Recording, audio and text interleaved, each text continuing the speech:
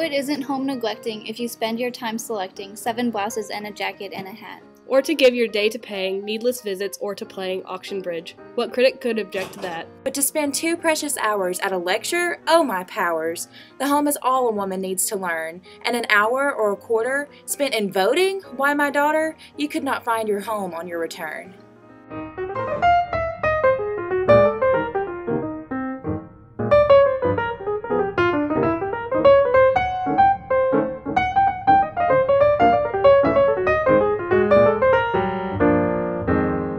Mother, what is a feminist? A feminist, my daughter, is any woman now who cares to think about her own affairs, as men don't think she oughta.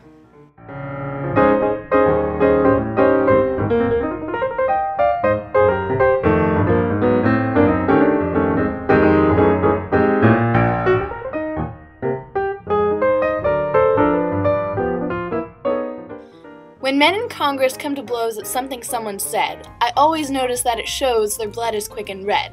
But if 2 women disagree with very little noise, it proves, and this seems strange to me, that women have no poise.